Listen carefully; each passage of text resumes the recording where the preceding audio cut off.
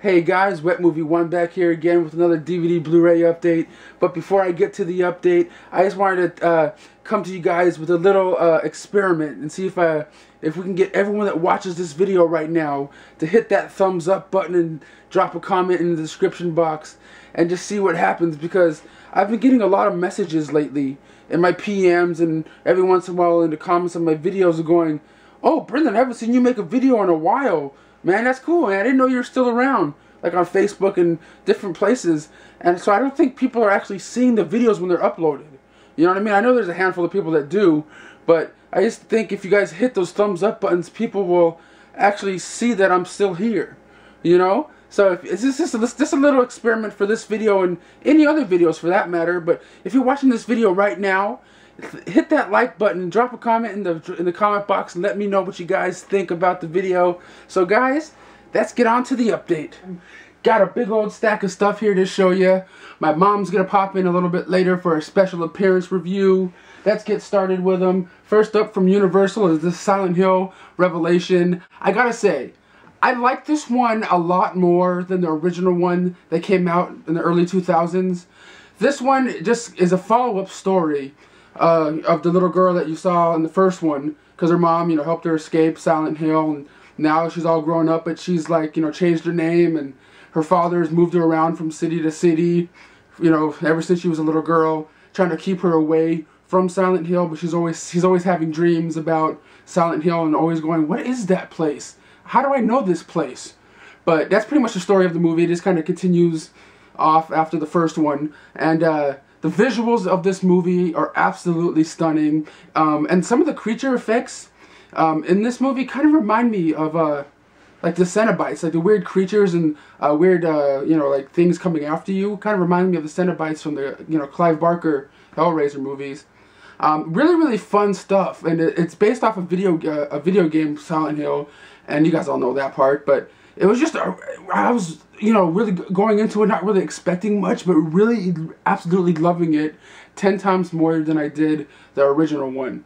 You know what I mean? The original Silent Hill was just kind of like, I don't know, something about it didn't work, and this one captured everything that I was expecting to see in a Silent Hill movie. You know what I mean? It was fast-paced, it was moving, really cool visuals.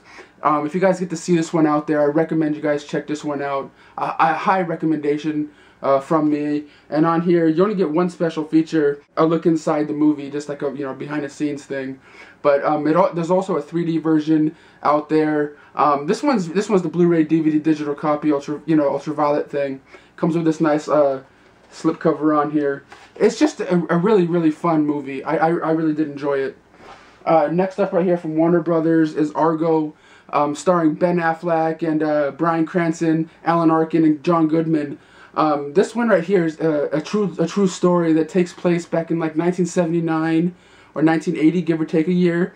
It's pretty much about a hostage crisis that happened back in 1979, where 6 Americans are stuck there, and they happen to escape their building, and they're being kind of sort of held hostage in Iran, but the Iranian people can't find them, yet the American people are trying to figure out how to save them, and they decide to go, how are we going to save these people? You know what?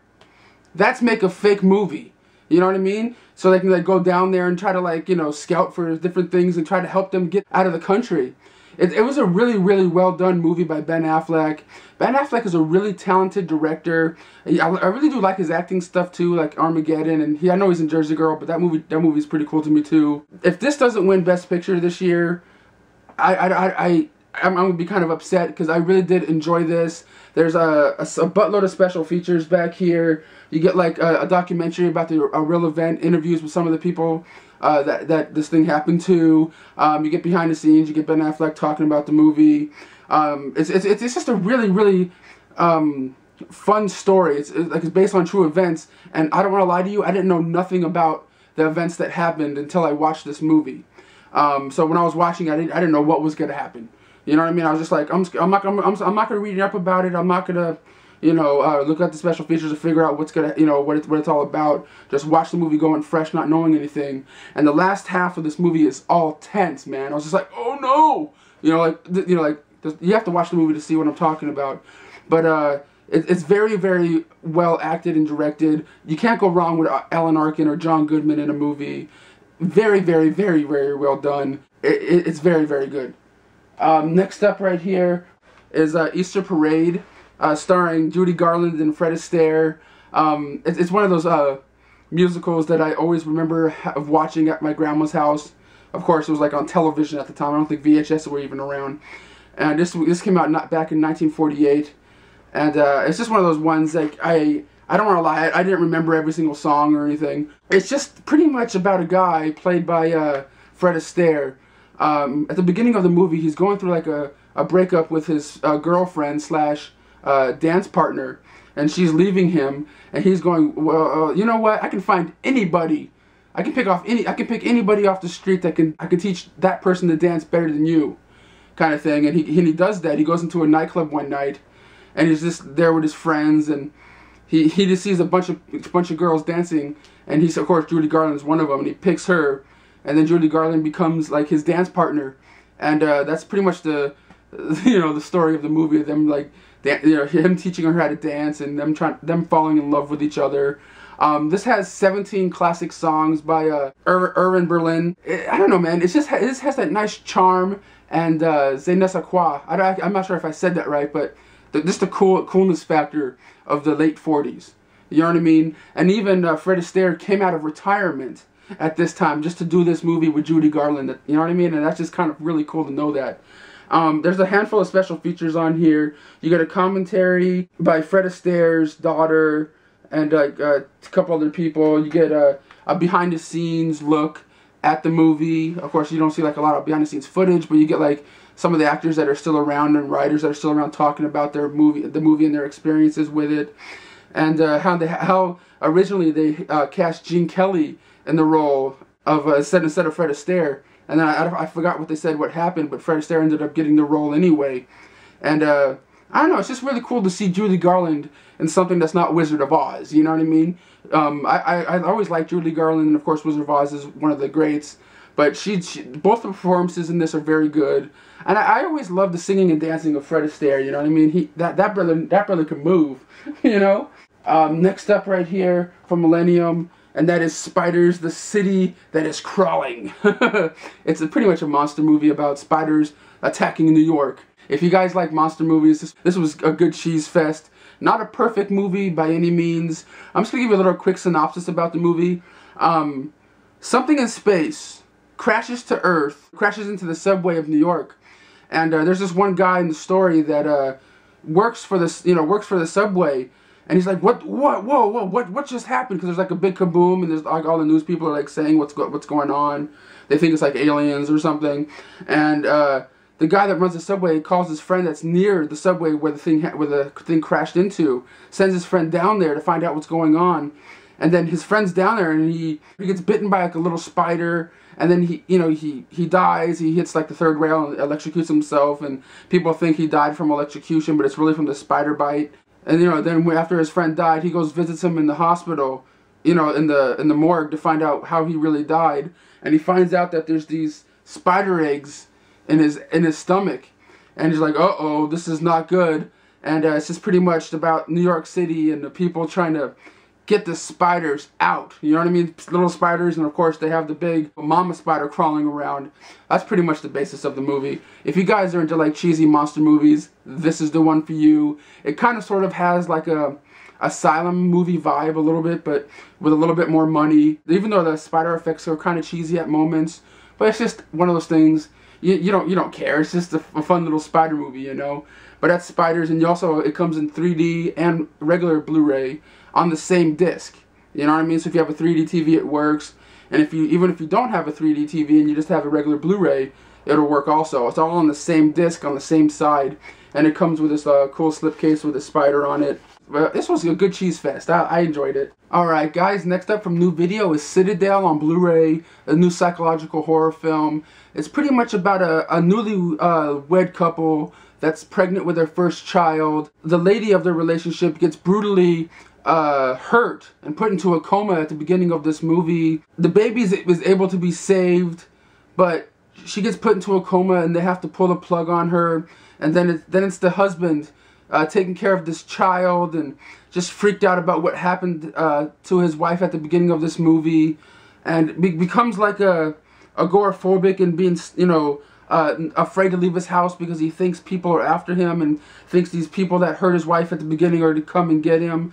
Sooner or later he finds out that there's these crazy people or things are after his baby. And it's just a really, really creepy movie about just a guy that's just scared to do anything, you know what I mean? He walks around the street all clenched up and just scared that anything's going to happen at any moment. I watched a special feature on this, and the director of this, he based it off things that really happened to him. His wife, he didn't have a wife that got hurt or anything, but he got attacked before. But the people that attacked him didn't steal anything from him, or they didn't steal anything from him, and they didn't want anything from him.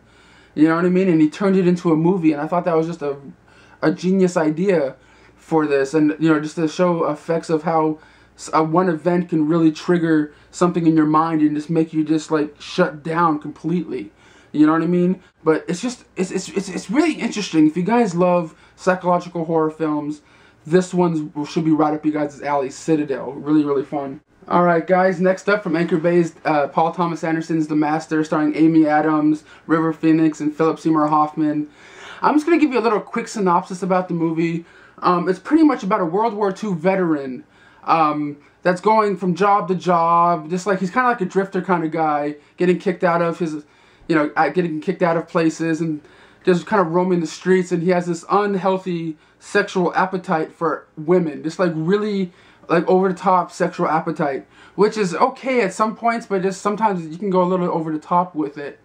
But it's him just roaming around until he bumps against Philip Seymour Hoffman's character on a boat somewhere, and Philip Seymour Hoffman is a leader of this cult or the cause of whatever you want to call it, about these people that believe in like hypnosis, and they believe like what they do is gonna help cure cancer and help this make you a better person. And that's pretty much the story of the movie, about how a World War II veteran that's just over the top and kind of crazy and jittery because he was in the war, and just how crazy he is, and how he bumps against these people that they think they can help anybody and everybody, and what he experiences in this cult, you know. And I found this movie to be visually stunning. Paul Thomas Anderson's first movie in like 5 years or so. Great performances by everyone in here, by Philip Seymour Hoffman and River Phoenix. There's a couple of like weird sequences I don't want to talk about on here because it'll ruin something for you, about like, let's just say there's some nakedness in one scene where you have to watch it. So like some nakedness, and it was kind of like, whoa, what's going on here? Like out of nowhere, you know, it's like whoop, nakedness. I'm like, whoa. But it was an enjoyable watch. Really interesting. Like you really get involved in the story of what's going on, you know. I don't want to get any more deep into the story, but I really did find myself being really just into it, you know what I mean? Like not wanting to go to the bathroom, I wanted to finish it, you know what I mean, kind of thing. You get trailers, you get an 8-minute short film / behind the scenes, a documentary on here that's about 58 minutes long. Very enjoyable, packed with features. If you guys are a Paul Thomas Anderson fan, you can't go wrong with it, man. You guys just gotta check this one out. Next up right here is Bully, a documentary, but it also says Bully, the PG-13 version. I have never seen anywhere an R-rated version of this movie, and if this is the only, and I heard from people this is the only version of the movie there is that's available for people to watch. But I don't know why they had to put PG-13 version if they're not going to release an R-rated version. But it's a documentary about bullying in school and how it drove a couple of kids to kill themselves, just because people would pick on them in school, throw them against lockers. But in this, it follows the story of two people that their kid killed themselves. And then it also follows around other kids that get picked on in school now, and filming them at school and watching them get picked on, and having the kids tell their stories about how they feel when they go to school and how they get messed with. And like one's like a transgender kind of person that she's a girl but she wants to be a boy, and she gets picked on in school. This other one's like a little nerdy kid, they call him Fish Face. And there's just a couple of scenes in this that seem like when they filmed it, it just felt kind of set up a little bit. You know what I mean? I know what happens in schools, getting picked on, is real because I experienced that. You know, I didn't experience it being so bad I wanted to, like, hang myself or kill myself or anything. But I could totally see where some of the kids will think about doing some crazy stuff like that.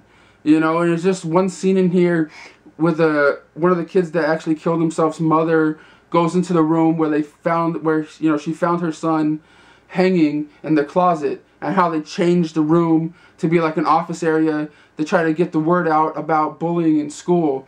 It's a really well done documentary. Just a couple of scenes in it, when you watch it, you might go, oh, that might be kind of set up, you know what I mean? Because if someone's filming a kid for a documentary, why would the kids on the bus or in different places beat that one kid up when they know they're being filmed? Do you know what I mean? It's just like, are the kids really that stupid? But I can kind of see the kids being stupid enough to do that too.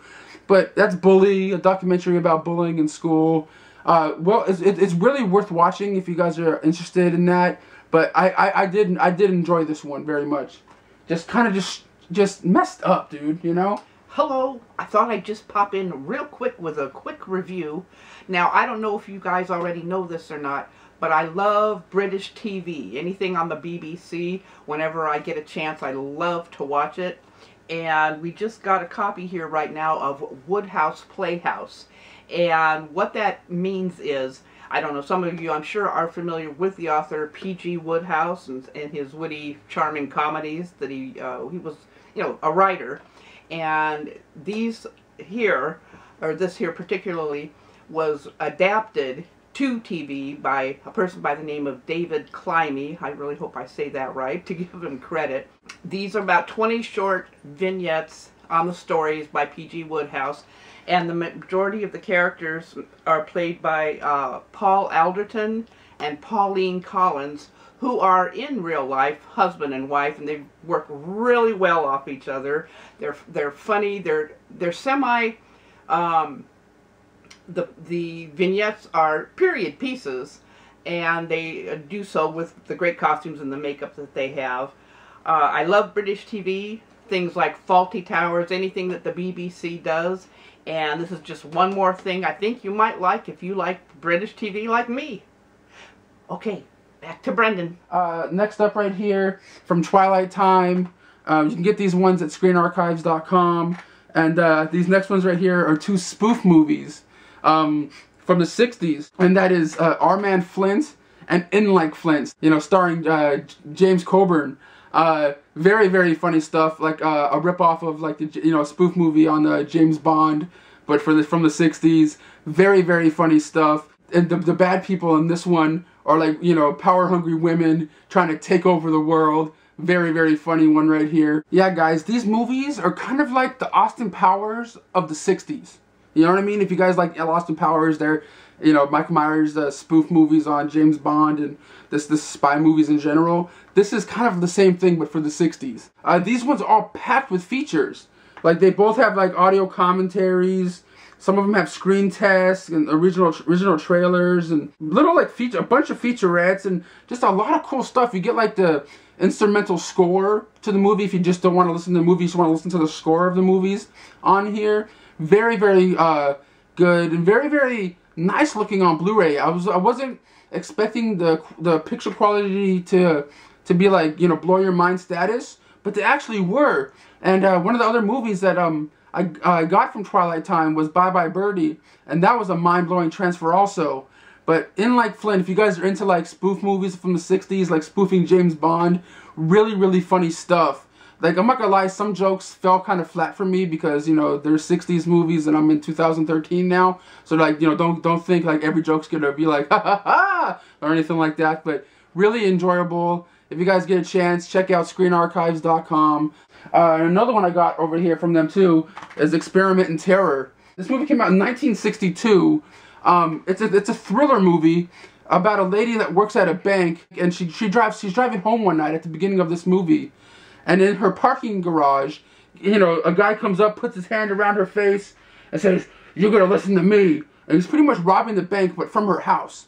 You know what I mean? And it's him trying to get the money from the bank and trying to like persuade her to do it. Don't call the cops, and just the whole, you know, stressful thing that goes on, and how you have to watch the movie to find out. It's just a guy trying to rob a bank, but going to like a person that works at a bank's house to try to get it done without actually going into the bank. It's just a really fun thriller. There's a couple of scenes in the movie that could have been like edited out, you know, to like tighten it up to make it a bit shorter and make it move a little bit faster. It's from the 60s, you know, so it's a little, it lags in some areas of the movie, but it was just so enjoyable. At least like the first half of the movie, and then like the last half is just like, oh no, you know what I mean? But there's some like parts in the middle that kind of like drag a little bit. It's just really, really fun. Looks very nice on Blu-ray. I don't want to lie, I have never seen it before until now.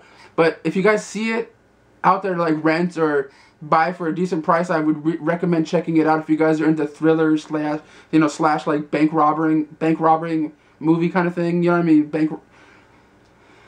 You know what I'm trying to say. Alright guys, next up from the Warner Archive collection is Kid and Play and Class Act. You guys all know Kid and Play from the House Party movies. In this one, they play opposites in this movie. They're going to the last year of high school. One of them is like a gangster kid that's always been getting into trouble ever since he was a young kid, been in and out of jail. And the other one is playing like the smart guy that knows everything about everything, you know, like the Carlton from like Fresh Prince of Bel-Air that knows, the preppy kid that knows everything, really smart guy, like the smartest guy in school. And then the first day of school, they go and something happens and their papers get switched. You know, their pictures get switched, so the people of the school think that the mean kid, you know, the gangster kid is the smart kid, and they think the smart kid's the gangster kid, and they get them mixed up, and the smart kid gets put into like the class for like the crazy people, and the gangster guy gets put into the smart classes. It's a really, really fun switch movie. If you guys don't know Kid and Play, they're just really a funny duo from like the late 80s, early 90s. You get a quick appearance in there, cameo actually, by Pauly Shore, which was really cool because I think he just came off Encino Man when he came to do this little appearance in this. I don't know, I always loved that one. The other one up right here from the Warner Archive also is Airborne. This one is pretty much about a kid that lives in California. He's always like a surfer dude, always going surfing, and just a California brother, you know. And then his family has to move to Cincinnati, to where it's all snowy. You know what I mean? He moves to Cincinnati to where it's all snow. He's like, what am I gonna do? I can't surf, dude. You know, he doesn't really talk exactly like that, but he talks like a California surfer guy, kind of. So he's kind of like, it's like kind of like a fish out of water story, going into a place where he doesn't know anybody. He can't even go surfing, the thing that he really loves to do. And he gets into, you know, he of course he falls in love with this one girl, and of course the girl that he really likes is like the town bully's girlfriend, and he gets into trouble with them. And all common, you know, it all comes together at the end of the movie when there's this big skating like contest kind of thing. I'm not gonna ruin anything, but they're like going down like a big hill. It's really, really cool. It has Seth Green in there. You guys all know Seth Green from like Can't Hardly Wait. You get Jack Black in there playing one of the mean kids. You know, it's like picking on them. Just a really, really fun movie that I always loved back when it was on VHS and all that. This right here, I believe it comes with like a trailer to the movie on here, but it's just really cool to see Seth Green playing like a really like geeky guy. You know what I mean? I know he played geeky guy in Can't Hardly Wait, but it was just a tiny bit different than he did in this one. And the other one I got right here is Penn and Teller Get Killed. I've seen this one a long time ago on VHS, and I just wanted to check it out again. If you guys all know Penn and Teller from like Penn and Teller's TV show Bullshit and their Las Vegas appearances. And this one, the beginning of it is them going on a talk show. They're playing themselves in the movie. They're going on a talk show, and during one of their appearances, Penn says, you know, I wish I can get killed. You know, I wish someone would just kill me, like, you know, so it could be like something exciting happen. And then it's him and Teller going on this little tour, going around, and people are trying to kill him, you know. But then on the way they're doing it, they're playing little jokes and schemes on each other, like Teller plays a joke on Penn when they're going through like an airport security. you know how when you walk through security it goes beep beep beep beep if you have something in your pockets, and Teller keeps like throwing this metal ball back and forth, you know, or back and forth between the metal detectors, and keeps dropping things in Penn's pocket. It's just pretty much about it's like two guys messing with each other the whole movie, until some part of the movie you don't know if people are being messed with or if it's really happening, kind of thing. But you know they're not really dead because they're still alive making TV shows and things now. But it's just a really, really interesting movie. The end of this movie is really kind of hardcore. You know what I mean? Something that you would probably expect by the title of this movie, but it's just kind of like, whoa, what? You know, kind of like how Kevin Smith ended Clerks in the original version that he had. You know what I mean? It's kind of like that, but it's really, really enjoyable. I suggest you check this out if you guys are Penn and Teller fans. I enjoyed this one. Just a little kind of weird, you know, at some points, but it's really enjoyable on the other points with them doing their magic tricks and doing different little things. Next up right here is Fat Kid Rules the World. I know a couple of you guys saw me get it in Out and About or Hoarding Up video, and you guys wanted me to talk about it. It's pretty much about this fat kid. He's just had it of going to school. He's just like tired of being picked on and messed with, and like he even dreams about jumping in front of buses to kill himself. You know what I mean? There's like little dream sequences of him jumping in front of a bus to do it. Yet he doesn't really do it. And as he's walking down the street one day, there's one kid, like grungy kind of kid, like street kind of person, kind of kid, walks up to him and says, "Yo, give me some money, boy," you know, kind of thing. And he kind of gives him money, and then he bumps against that kid later on, and down the road, and they kind of strike up this relationship. And he's kind of like a stay-at-home kid that doesn't really do much with himself. You know, it's pretty much him and this one guy that he meets. He's kind of like a street person, yet he's in a band. Yet his band, the band that he's in, he gets kicked out of it, and he wants to start a new one. And he bumped against this kid earlier, and he's like, "You want to be in my band?" Like he's pretty much them trying to start a band together, but the big guy just doing it because he doesn't know what to do. First, he's kind of like intimidated about what's really going on, and then he kind of gets into it. I found it to be really enjoyable. It's kind of like Angus in a way, but a little twist on it. You know what I mean? A little twist on it. I really did enjoy Fat Kid Rules the World, and if you're a fat guy, you have to go pick this up. Man, fat power. Alright guys, last up for my update from new video is H2O Just Add Water, the complete first season. It's about these three friends that happen to turn into mermaids. You have to watch the show to find out how they turn into mermaids. And they have these, they each have a special power. One of them can freeze things. One of them can like make things really hot. And it's one of those things like if they touch water, 10 seconds after they touch the water, they turn into mermaids.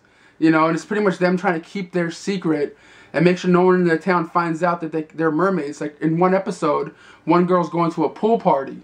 You know what I mean? And there's this, of course, this asshole kid that's there. You think they're gonna push her into like the water, and you know what happens if she turns in? She goes into the water. She's gonna turn into a mermaid, and everyone's gonna find out, kind of thing. It's just pretty much them trying to keep things a secret.